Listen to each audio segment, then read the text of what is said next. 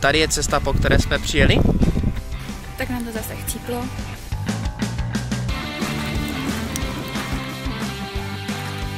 Je to tam 200 000!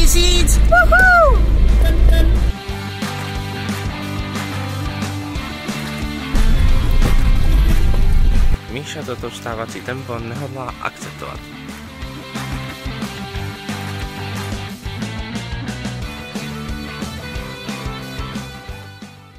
Tak uděláme si malou předodjezdovou exkurzi do naší ložnice, kterou jsme od minule trošičku vychytali s tím, že máme tady pod tím ještě madraci a na tom až karimatky, takže to nebude tak tvrdé. A vzadu se válí spacáky, a spíš vpředu. No a teď musíme tohle všechno narvat do auta a postupně to potom přeskládávat na přední sedadla, ať je místo na spaní. Tak jo, dámy a pánové, my vyrážíme. Počkat doleva. Máme 2 hodiny ráno a jdeme do Budapešti. Tak už jsme v centru Budapešti. A právě jedeme k soše svobody.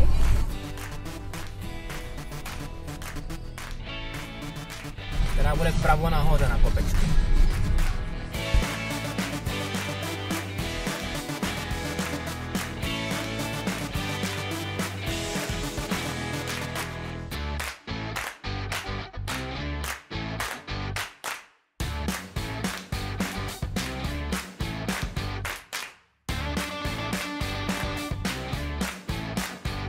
Jsme na kopci pod sochou svobody a vydáváme se pomalu do centra.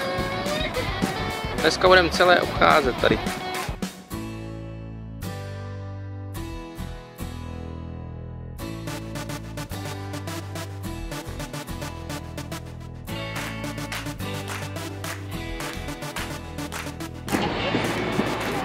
Jak jde hrdinka po náměstí hrdinů v Budapešti. Tak už jsme to celé obešli.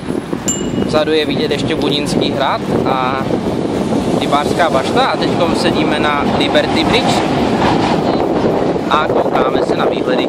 Teď pokračujeme směrem na Chorvatsko a potom překročíme hranice do Bosny a máme v plánu zítra navštívit Sarajevo, což je hlavní město Bosny a Hercegoviny. Tak jsme úspěšně překročili hranice Bosny a Hercegoviny. A dokonce si z nás vystřelili. Na chorvatské hranici nás poslali v pohodě, mávli na nás úsměv. No a když jsme přijeli na bosenskou hranici, tak nám řekli, že ne. Takže jsme se museli vrátit zpátky do Chorvatska. Tam nás zkontrolovali.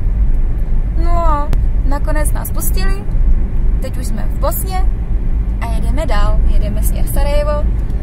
Někde po cestě to zakotvíme, kolik nejde vidět. A uvidíme. Je před námi první snídaně, ještě z domácích zásob. Samozřejmě ranní čajíček. Na běračku jsem zapomněl. I židličky kempingové. Židličku na kafe a kempingové židličky.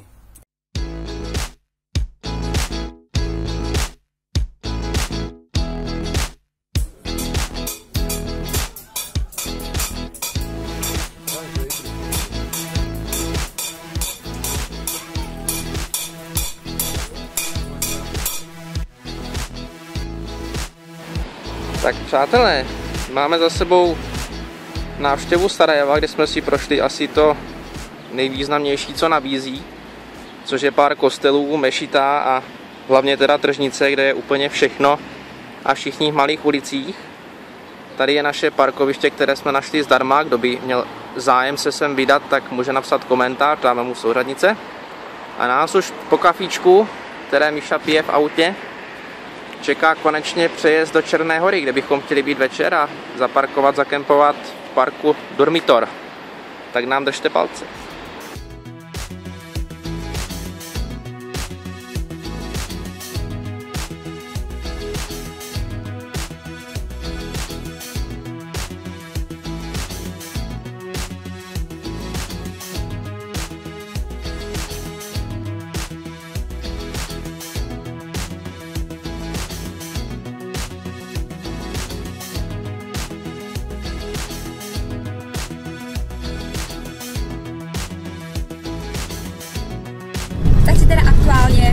jsme v Černé Hoře.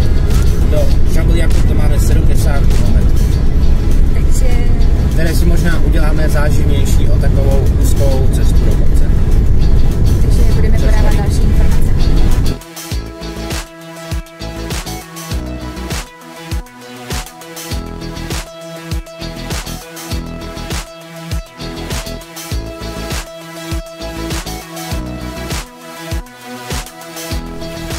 Takže jsme se právě vymotali z těch různých serpentin a tunelů a dorazili jsme do takového krásného údolí. To je fakt nádherné.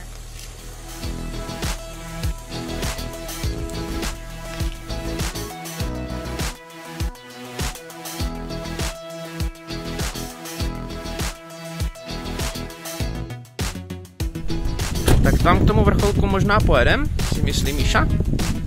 A tady je cesta, po které jsme přijeli. Teď jsme se vyšplhali 400 výškových metrů, které jsme i před chvilkou sjeli. A celkově jsme asi 1500 nad mořem a budeme do 1950 ještě stoupat. Astra zatím jede, žere to trošku víc, tak to je ale logické. Tak snad nám vydrží a dojedeme dál.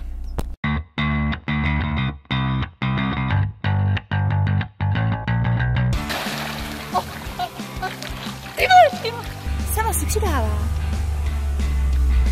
Jinak jsme museli neplánovaně zůstat o něco déle